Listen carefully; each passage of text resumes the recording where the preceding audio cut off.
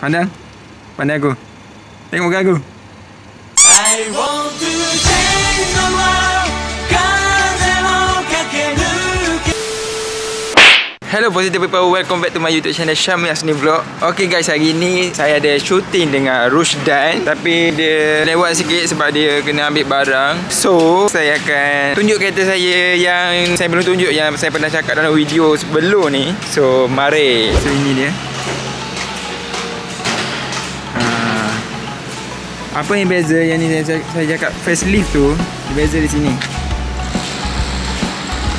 Sebab model ni dia daripada tahun 2019 ke 2018 tak silap saya. Cuma yang facelift ni dia baru keluar bulan lepas, bulan 11. And saya dapat 1 bulan 12 bulan kemudian. And saya kalau dekat KL saya orang pertama lah yang dapat facelift hijau 5008 ni. Tapi dekat lain tak tahu lah, yang negeri lain. Tapi biasa KL mula. Tapi dia buat di Kedah. So kenapa nombor plate saya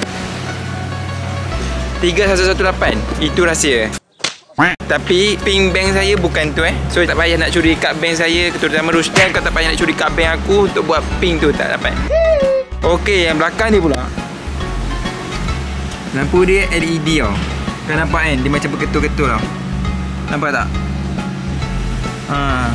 So dia bukan lampu yang normal kereta lah. Macam okey, kita tunjuk kereta Toyota yang sebelah Toyota Sinta.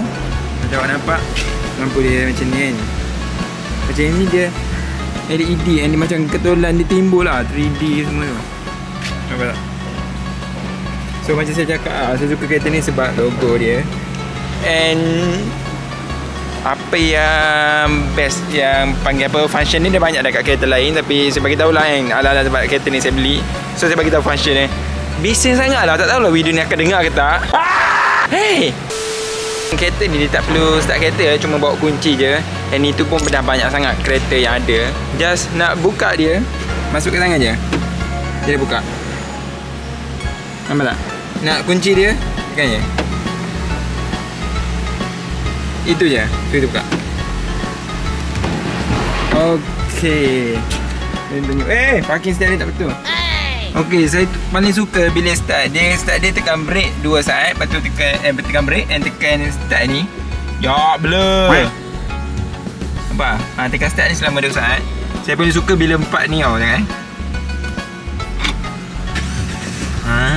Dia berpusing. Okay, saya terangkan dekat setting dia. Okay, aku lupa.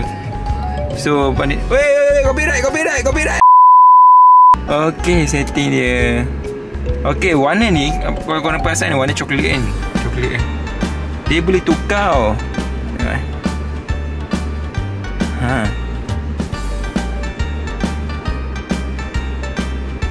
Okay. So kau boleh nampak dia tukar warna biru. Ini pun tengah proses. Kenapa saya suka warna coklat tu, macam nampak macam cantik lah. Campur sebenarnya saya tak suka warna biru.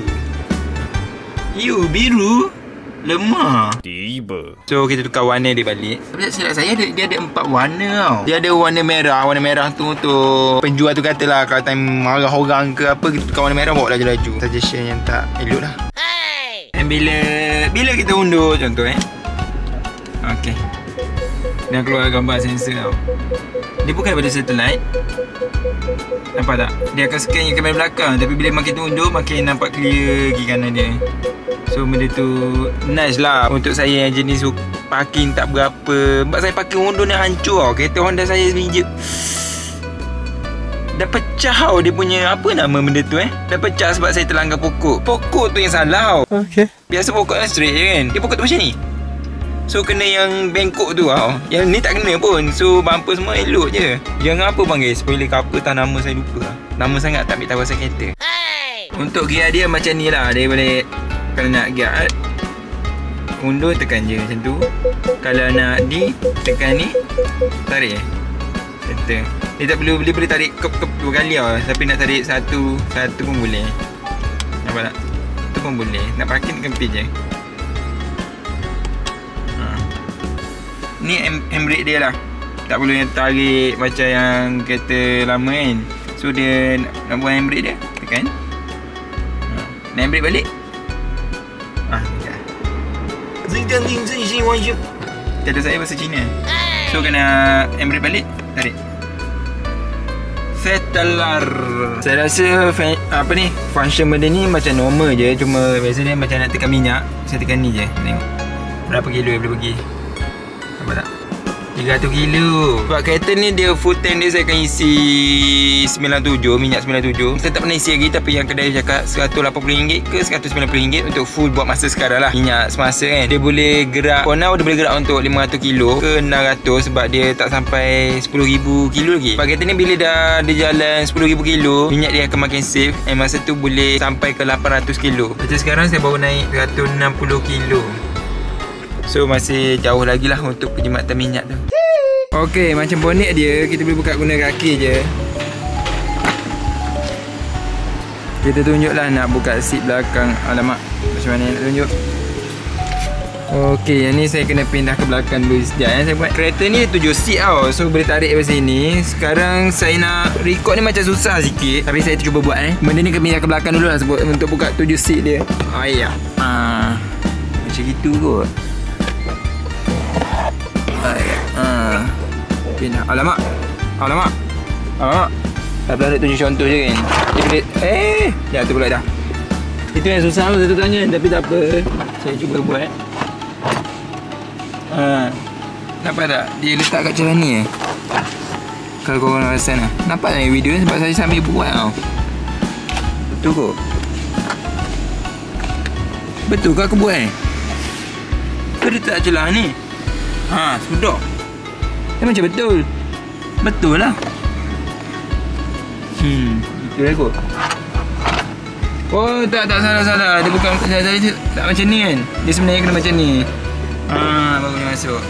So ni akan jadi macam ni lah. Dia tarik kak.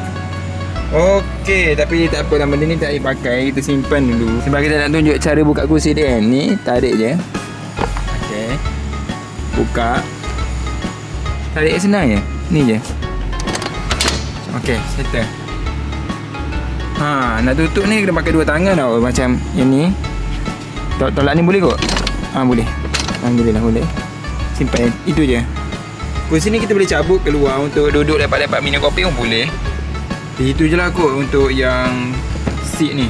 Tak macam menyusahkan lah. Okey. Kalau tak nak pakai kaki, korang boleh pakai benda ni. Ni normal lah. Ni function dia bila tutup dia sekali lock pintu, tapi ni untuk tutup saja. Macam gitulah. Asyik. Sebenarnya kereta ni saya dapat dari 2 minggu lepas. Tapi sebab saya nak buat tinted dengan coating dia. Kalau pasal ada tinted kereta ni, and coating pun dah. Bagusnya coating ni macam ni kotor sikit kan. Kita basuh je terus bersih tau. Macam kereta kalau tak coating dia akan contoh kena hujan banyak-banyak kan. Dia ada topok tau. Topok tu kalau korang basuh macam mana pun dia stay lah, dia topok juga. So saya buat benda tu lah. So lepas ni saya kena setahun sekali je coating. Total saya buat benda tu 6,700 sekali dengan tinted. Dia satu set lah. Saya buat dengan 3M. Itu bukan sponsor tapi memang saya buat dengan dia sebagai tahu lah kan. So sekarang kena tunggu Rusdan je. Tak sampai-sampai lagi. Betul-betul bagus lah Rusdan ni. So sekejap lagi tengok lah video macam mana saya maki dia. Kalau maki lah tengok mood. Sebab saya ni pemaaf. Dia dah sampai. Nasib baik. Kalau tak ada aku nak maki kau. Macam mana boleh ada sos? Oh ni aku punya. Nak buat. Orang punya ni bro. Ni aku punya. Memang aku biasa memang aku buang. Bila aku mau bagi, aku buang sampah. So nak tahu rumah ni rumah studio kita orang. Untuk kita orang buat video pun memang sini lah. Tapi Rusdan ni dia dah kaya sekarang, dia banyak rumah. 3 rumah sekarang. 3 rumah. Dia tu pun lebih rumah keempat. Dia nak ambil duplex nama Sarah Dan ni yang penting masuk. Saya datang pun untuk syuting campaign ni tau. Sekarang saya jadi talent je. Dulu dia yang jadi talent saya. Tengok. Suami ni Sarawak lah ni. Tengok. Dia bayar tau semua. Tengok topi tu. Topi boy. Bukan. Amboi pula dah. Guys, kita dah habis shoot indoor dan nak outdoor pula. Member campaign banyak. Tu yang banyak location lah. Aku dulu campaign pun satu location tau. 2, 3 and action. Nasib baik ada driver. Dapat sewa kereta. Dah lah saja. Dia kita buat game Kau silap sekali, aku tampar sekali. 1, 2, 3 and action. Kau lancar sekali ni, kau tampar aku. 1, 2, 3 and action. Ha, nasib baik ada Trevor. Dapat sewa kereta. Dah lah senangnya cara nak proses menyewa kereta ni. Senang je. Kau lupa skrip. Pandang. Pandang aku. Tengok muka aku. Okay. 1, 2, 3 and action. Ah, nasib baik ada Trevor. Dah lah dapat sikit. Pandang aku. 1, 2, 3 and action. Kalau macam ni, merah pipi aku review bodoh. Tak apa. A, I, U. Ha, nasib baik ada Trevor. Dah lah senang. Pandang. Angkat lagu. 1, 2, 3 and action.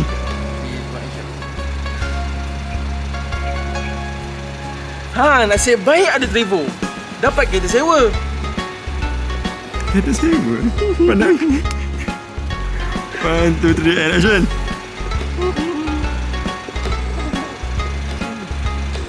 Tuan. Action. Ha, nasib baik ada Trevor. Dapat sewa kereta. Dah lah cara nak proses senang kikir. Pandang saya. Mim. Apa? Tak merah lagi. Dia makin kuat, makin kuat. Sakit goblok. Buat video ni menyeronokkan kalau kau pandai menikmati. Lagi-lagi tampar muka orang.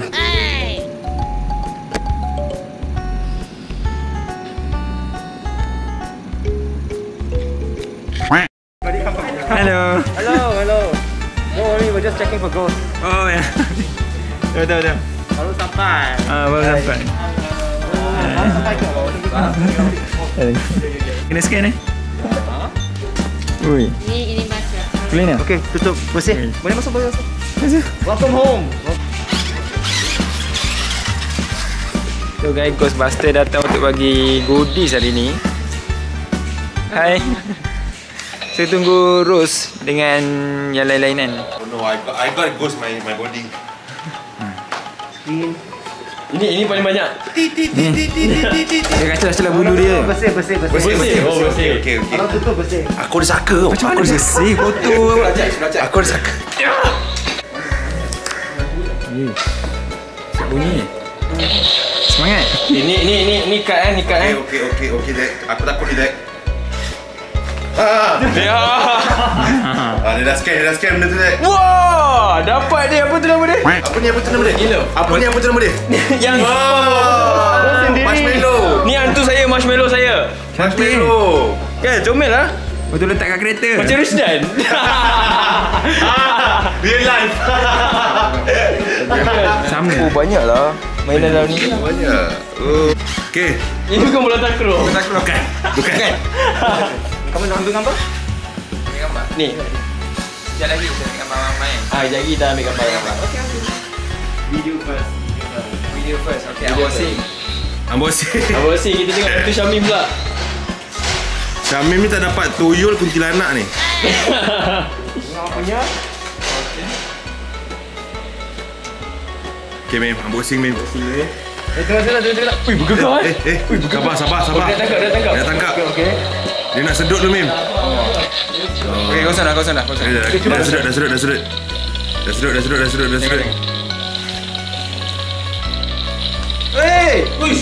Lain lah. Tengok. Kenapa bagus? Sama. Wah, Rusdan. Dapat Rusdan lagi. Dapat lagi.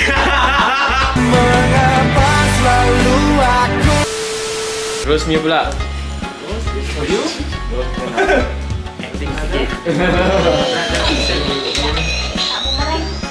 Bumerang, okay? Balik.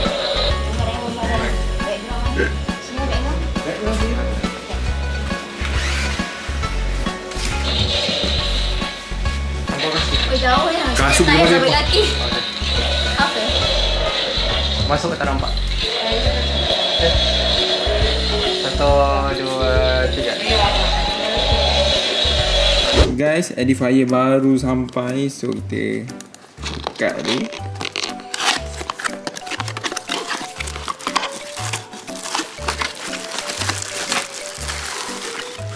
So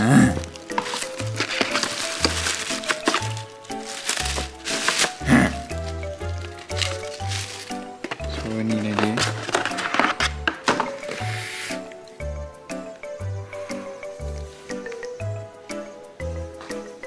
Ni lah dia edifier. Ni sebenarnya ada USB, ada kabel dia lagi kat dalam.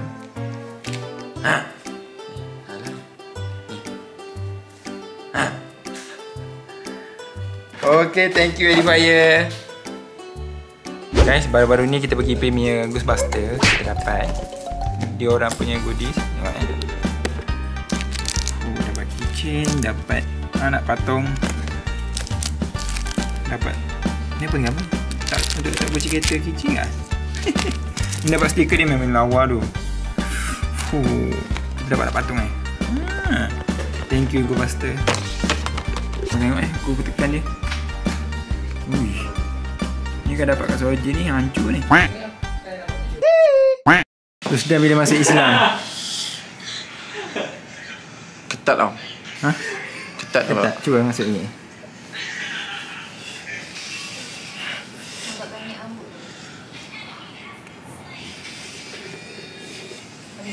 Tak sesuai ah. Pakai minyak rambut. Tak sesuai. Salah. Better pakai tudung. Okay guys, sekarang kita nak beli yang pijak kaki. Nampak ada orang tengah buat lah.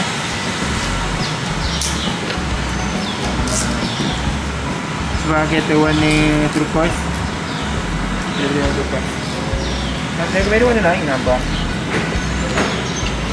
Nampak buruk sikit dalam kamera. Kamera luar cantik tau. Tahu kenapa? Mau pegang ni. Tajam. Okay, dah siap. Kau nak? Sama dengan warna kereta.